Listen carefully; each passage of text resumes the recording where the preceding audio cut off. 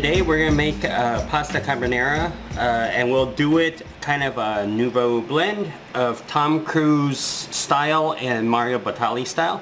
So we have bacon, garlic, I have a shallot instead of onion because I prefer the taste of shallots to onions, Parmesan Reggiano cheese, which we will go ahead and microplane, and then we have 4 eggs, and I'll do the eggs Mario Batali style, and of course we have spaghetti, and so we'll get started. So with the garlic, we're going to go ahead and just press out the bulb. As you can see, if you have a fairly fresh garlic, the bulb will kind of break up into cloves. And we'll go ahead and we're going to thin slice it. And so I want to pick out the slightly bigger cloves.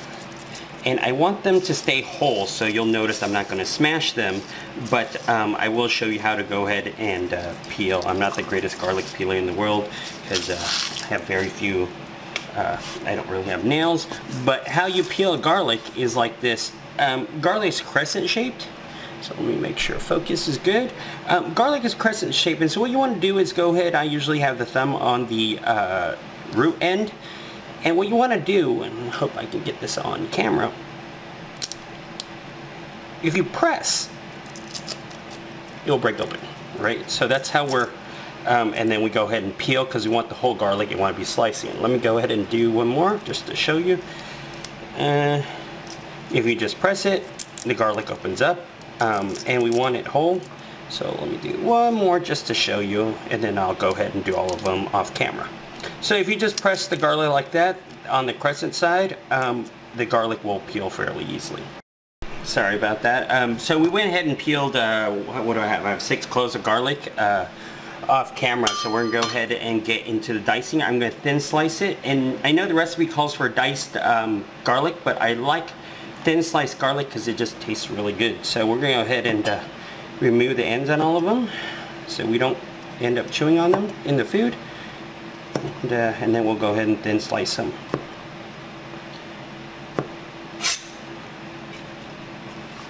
Alright, so we're going to go ahead and try to thin slice them longitudinally, so the long way, okay?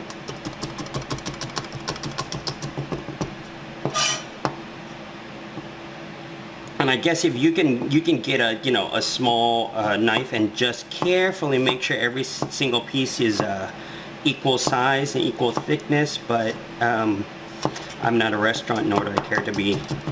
It's fine. We're gonna go ahead and throw in the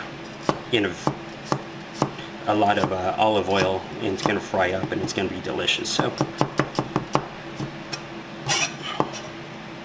So with prep work, you really just want to get through it as quickly as possible, because I know a lot of people just suck at prep work, and that's why they hate cooking. And for me, I think you just, as far as knife work, just got to get it all done. So we have our thin sliced garlic, and again, that was about 6 cloves.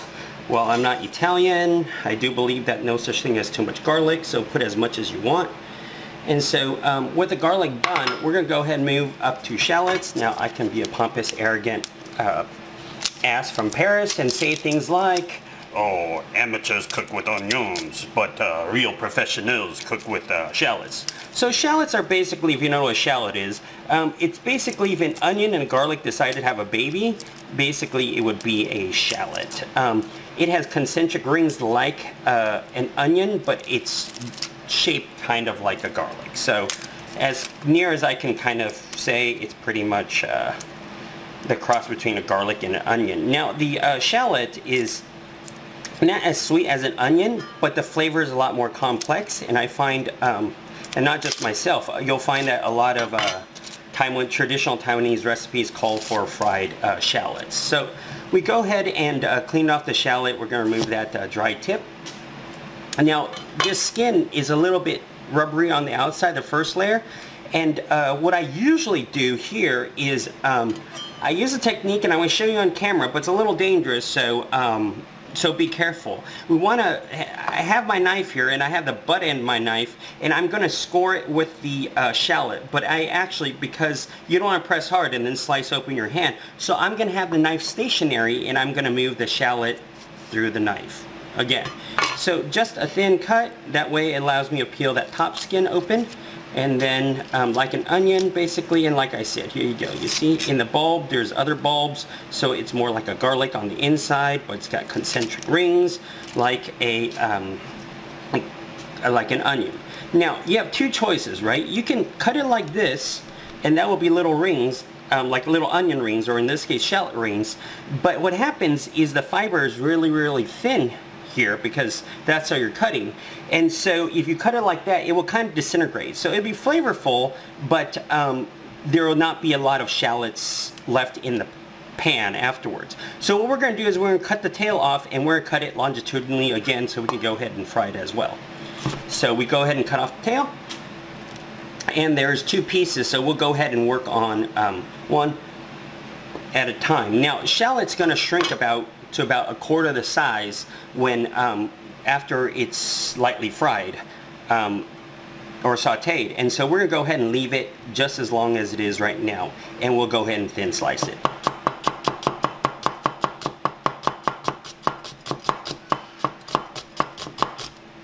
When we get toward the part where our finger might be cut off, because there's very little to hold, I just go ahead and turn it over and then just finish it out.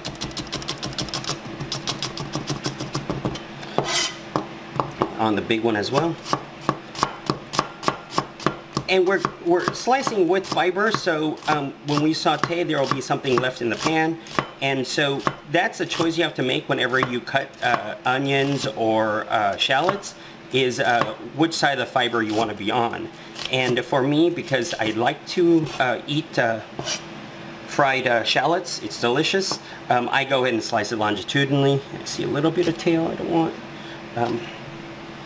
and we just go ahead and finish it out.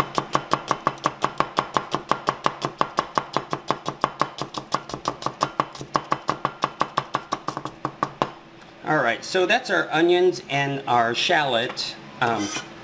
Like I said, if your knife is sharp, you shouldn't be crying, because it does release a little bit of acid like onions do, but if your knife is sharp and your knife is good, you should not be crying. So we're moving on to the bacon portion of this, and let's see, probably a couple strips of bacon. I think my wife and my kids like bacon, so we'll just go ahead and use all the bacon, because why not? So in the bacon, if you watch Martin Yen, and people like Martin Yen, and butchers, they have a specific draw, cut, and pat for meat, and sometimes I have to use it because bacon is just a little bit hard to. So you have a regular push cut, but a lot of them will just press.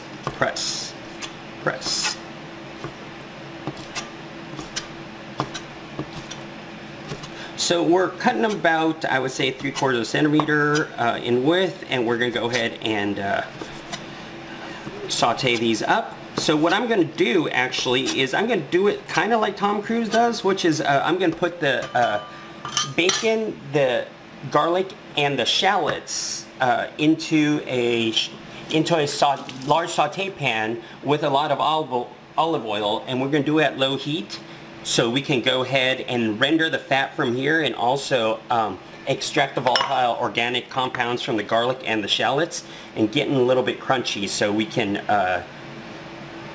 well, they'll be delicious, basically like little garlic chips and shallot chips.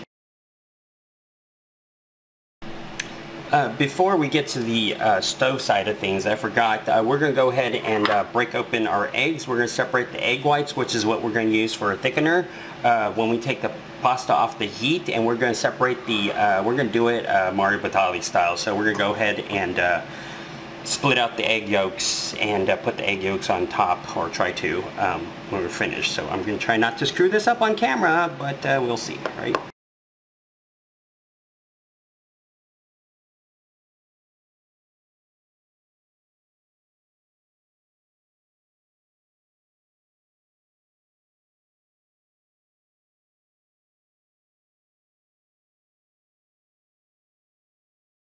We're going to go ahead and separate the egg yolk That's a bad crack already, but that's alright. It's alright.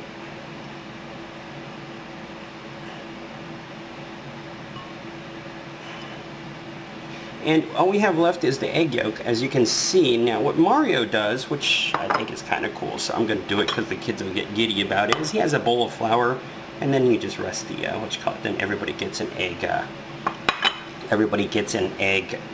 yolk, basically. Let's see if we split this one down the middle a little better. Yes, we did.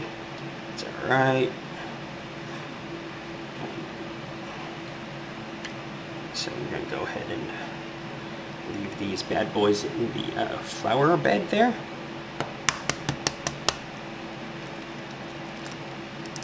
Ooh. These are all organic eggs, and the shells are much, much tougher to crack, and so when you crack it, they crack really fine, or I should say they don't crack really fine, and so it's really difficult to just get the get it to split dead center. But that's alright, I'm doing a decent job. Last one, and so we'll have 4 eggs, and then we'll go ahead and microplane some Parmesan into the egg white here in a few minutes. So we have our egg white, and we have our egg yolks sitting in their original shells. See if you can focus there. And in a bed of flour. So let me go ahead and go get the microplane. I'll be back.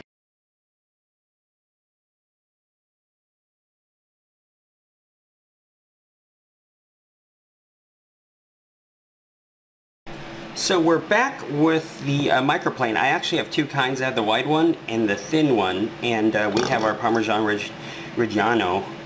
Reggiano, I can't say it. So we're going to go ahead and plane some in. I'm going to use the wide one because it's easier, and we'll just go ahead and plane some cheese into it. And any grater will do, but if you microplane it, it's just easier to mix because it's microplaned. And cheese is fairly pungent and will give a strong flavor, and also provide us with some goopiness and thickening agent. Basically, we'll use the cheese and the egg white as the thickening agent when we pour it on the noodles. Now, the part about pasta carbonara is the fact that it's laced with eggs. It's doped with eggs, but the eggs are put on after the fact when the pasta is removed from heat, because I just lost my. Because if you have it on high heat, then the egg whites will end up turning into cooked egg whites, and so that's not what we want. What we want is to have the egg whites, the proteins on the egg whites, act as a thickener. There's something in between here. What is that?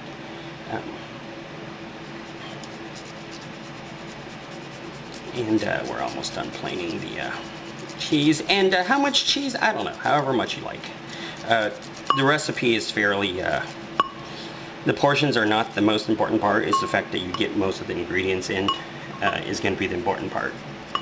And losing some. And so I am, alright, I'm just about done here. Planing, let me go ahead and grab the, I should have grabbed it earlier, whisk, and we'll go ahead and whisk the cheese into the egg white.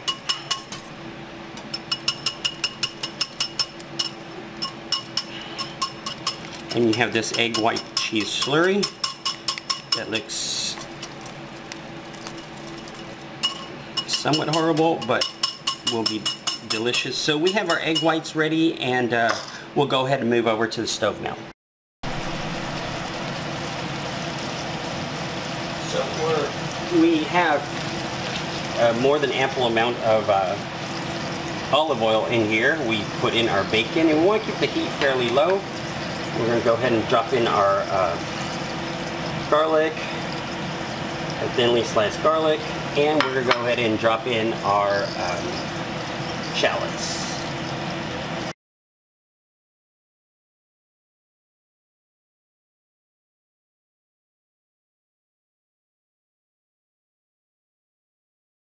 And we want to render everything. basically get the moisture out of it and concentrate the flavor. And this is the part where I talk about using really good quality olive oil, because this dish is, well, all Italian dishes are going to depend on how good your olive oil is. And if you don't know what the olive oil conspiracy is, you should go online and search for it. It's some ridiculous number, like 70% of all olive oil is fake. So go ahead and make sure you're getting yourself non-fake olive oil. So we're going to go ahead and heat this guy up. Again, low heat, because I don't want to actually cook these things. I want to render the water out of it, is my goal here. And while we're doing that, I'm going to go ahead and probably drop in the pasta. So I'll see you in a little bit. So we're at the 5-minute mark. When I started this, I went ahead and put in some noodles to cook, and we'll cook it to about 9 minutes, just shy of al dente, so we'll finish out in the pot. Now, I know Mario Batali talks about al dente because he's Italian, but my kids like their noodles a little bit softer than al dente, so I usually cook it to pretty much full cooked pasta and then put it in the pan.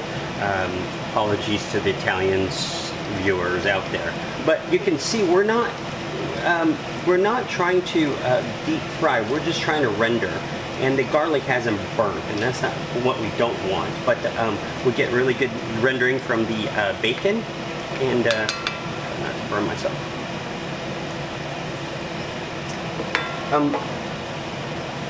It's actually pretty salty from the bacon already, but I'll go ahead and salt it right now so I can extract even more water out of it.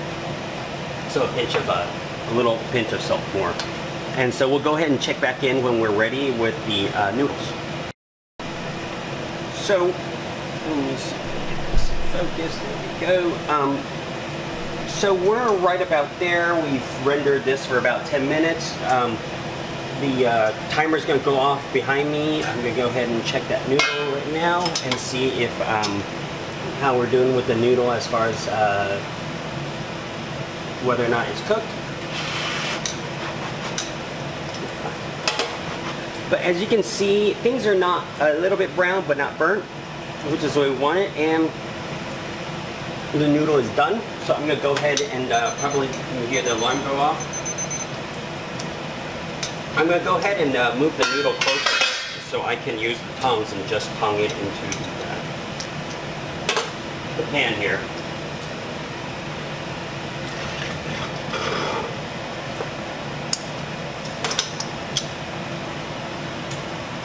If you think it's a little bit dry, you can go ahead and scoop a little bit of noodle water in, but I doubt it, because that bad boy be oily. So we're going to go ahead and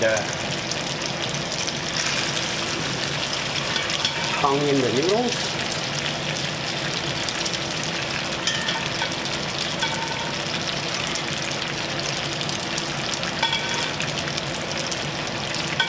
Like I said, if you think it's getting a little dry, go ahead and scoop just a little bit of pasta water in there. Move this guy over. Splash my stuff. And that's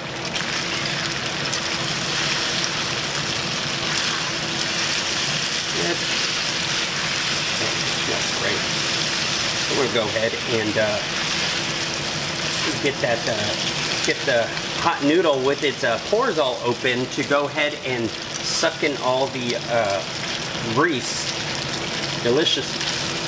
deliciousness that is bacon, shallots, and garlic. So once we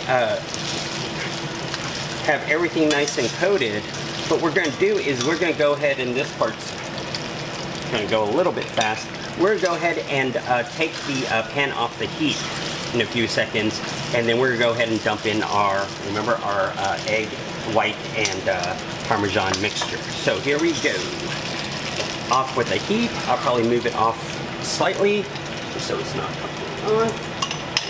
Egg white is in, and we're going to go ahead and mix that as fast as we can so it does not cook. We don't actually want it to cook, we want to thicken, right? Thicken. Oh, too much.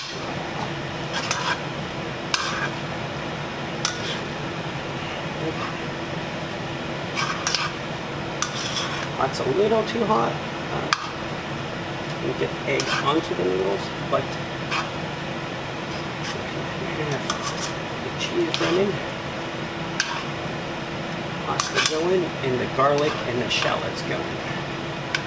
So there we go. Right, we're never going to put it back on the heat. We'll go ahead and have this white just like that. That is looking pretty good. Alrighty, so our pasta is done, except for our egg. So I'm going to go ahead and plate one. Grab a plate. Try not to burn yourself. Go ahead and grab some noodle.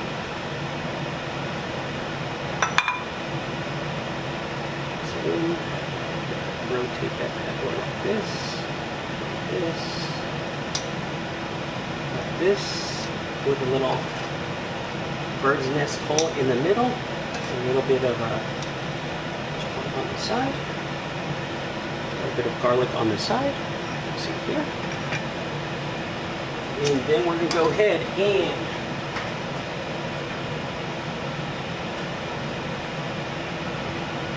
remember our egg yolks. We're going to go ahead and do it. Let me see, I'll find a small one here.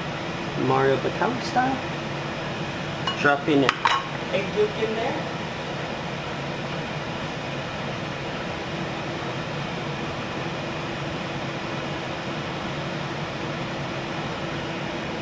And there you have it. Pasta Carbonara Mario Batali / Tom Cruise style.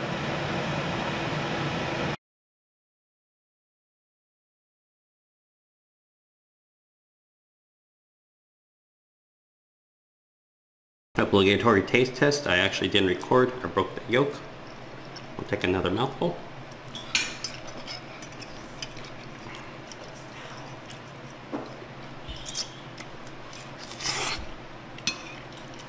It's pretty good.